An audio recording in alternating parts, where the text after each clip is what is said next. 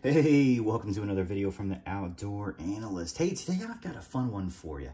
I keep on kind of getting some questions about what the heck are you doing with all these folding knives lately? You know, normally I'm kind of a fixed blade guy, and to be honest with you, I've just been going on a journey over the past several years and kind of been putting it on YouTube. And now that I've kind of figured out almost exactly what I like, I've kind of moved over to folders a little bit more just because, you know, I always carry a folder every single day. One of my favorite folders has been a Benchmade Bugout for the longest time.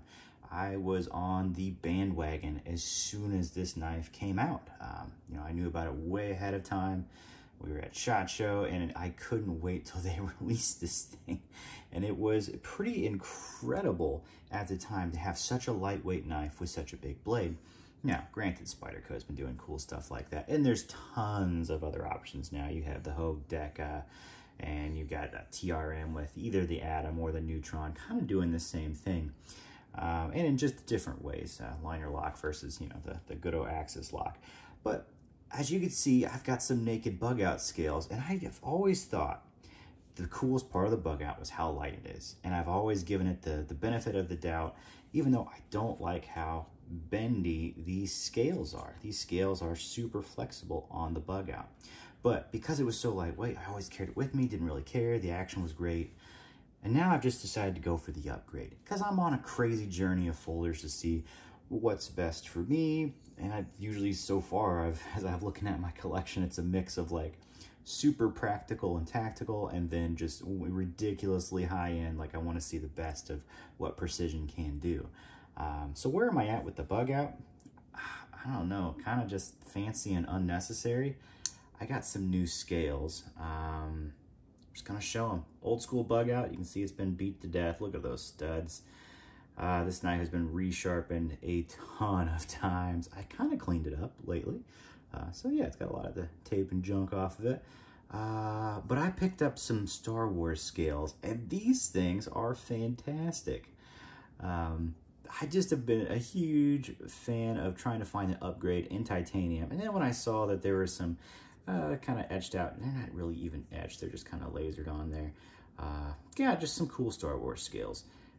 I absolutely love it. X-Wing, Stormtroopers, Death Star, and then it does take that story over to this side where you have the Death Star kind of there, a little bit of the X-Wing wing on there, and then Vader over here, and then my beat-up pocket clip.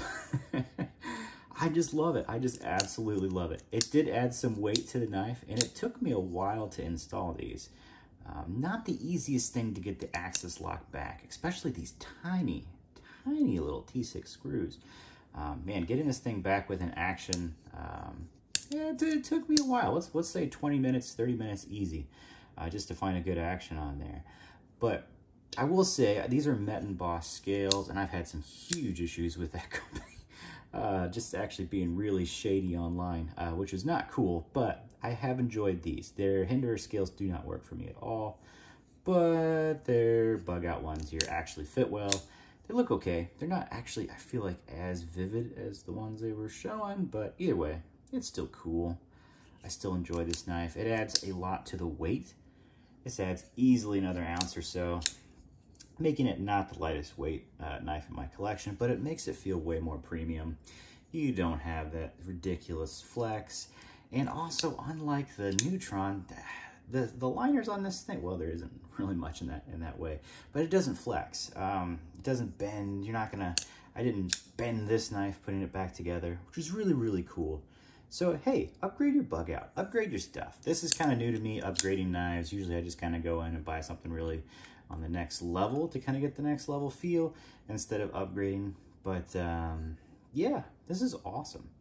This was a really nice upgrade, adding some titanium to the Bugout.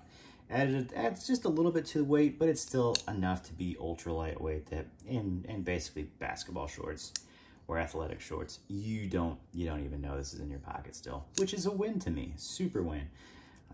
And honestly, I wouldn't be afraid of the axis lock. There was really nothing too crazy. Metal Complex actually has some really good videos. I think that's who I did. I definitely used his for the Hinderer. I think for the Bugout too. Maybe another one for the Bugout, but it's a simple knife actually to take apart, and you just do it kind of step by step, one side then the other side, and then match it all together. And basically, kind of like an AR lower. for the trigger pin, you just put something in there to stay in there and push it all through. And it works really, really well. So yeah, super cool. I love this little upgrade. This has been a fun project when I was had some free time this week. Amazingly, 30 minutes is a lot of free time for me. It's crazy.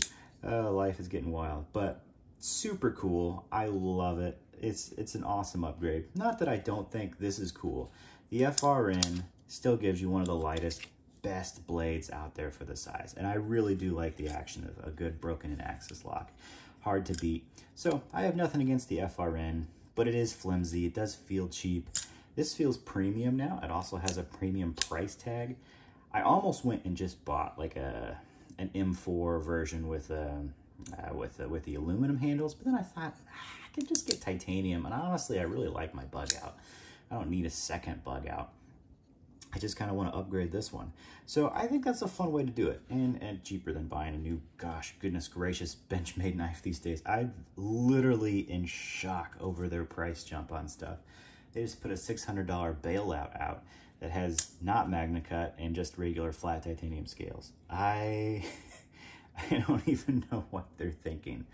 But anyway, upgrading an old one or even find a used one. Heck, I no problem on the used knife market. Most people don't use their knives. And as long as you can sharpen and mess with you know, the internals just a little bit, you don't have to be that handy. It's pretty awesome. So yeah, anyway, that was a fun little project. I highly suggest it. I like titanium on here, and if you like Star Wars, man, this is just a really fun knife to watch for Ahsoka. I have with you as the Ahsoka knife at this point. And in the future, yeah, whatever else they come out with, hopefully they don't screw the whole, screw over everything Star Wars stands for. They're already doing a good job, thanks Disney. But anyway, that might have just got me banned from most of YouTube. Anyway, cool Star Wars knife. Give her an upgrade. And yeah, I'll catch you on the next one. Peace.